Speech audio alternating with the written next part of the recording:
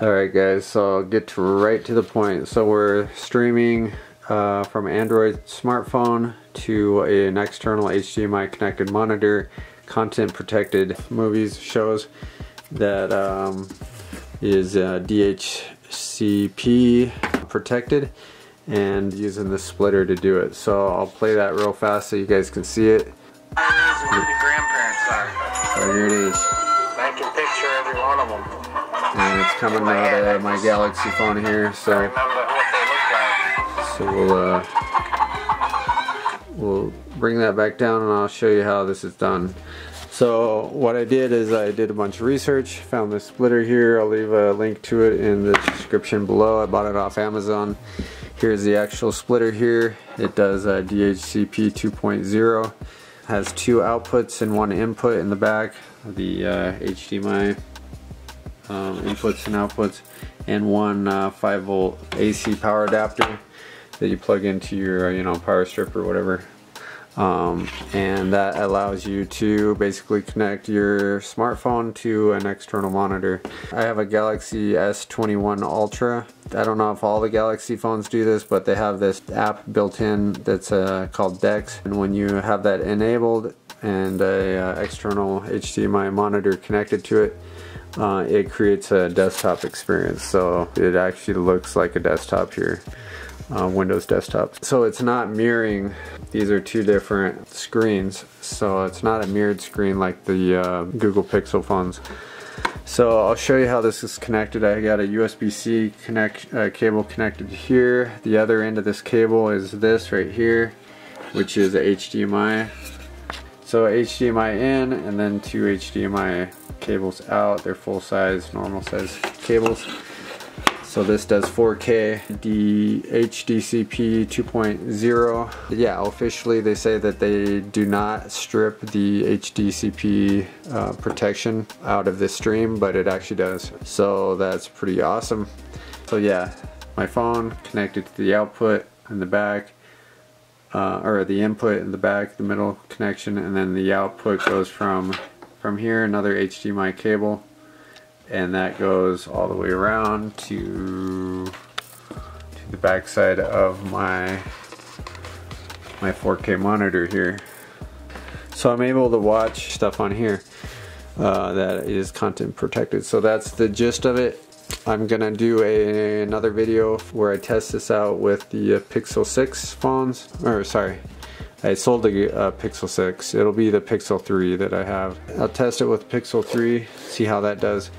But right now I cannot do that because I do not have the HDMI cable, the extra one, to connect everything together.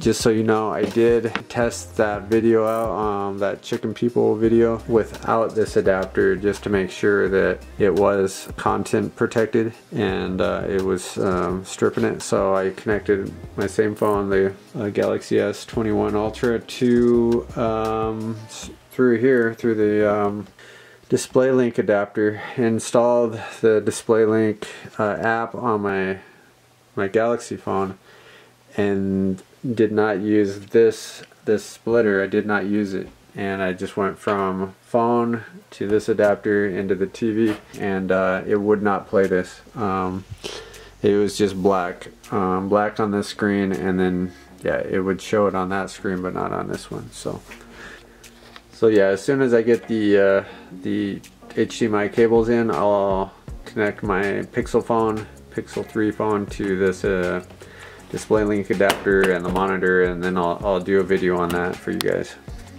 So this Chicken People video is not 4K. So when I try to play a 4K video, it crashes. It actually crashes my phone. Not all the time, but most of the time. So I will do that. I'll go to a 4K video here.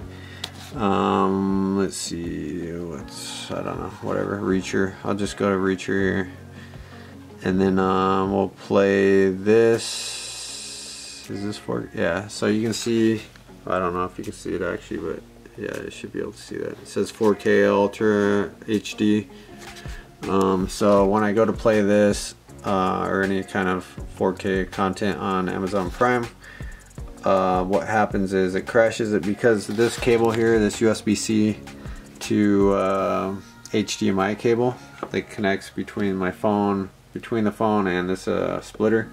It's an old one, and it does not have the ability to do that. So that's my conclusion to why this happens. But yeah, so we'll play this, and then you guys can see what happens here.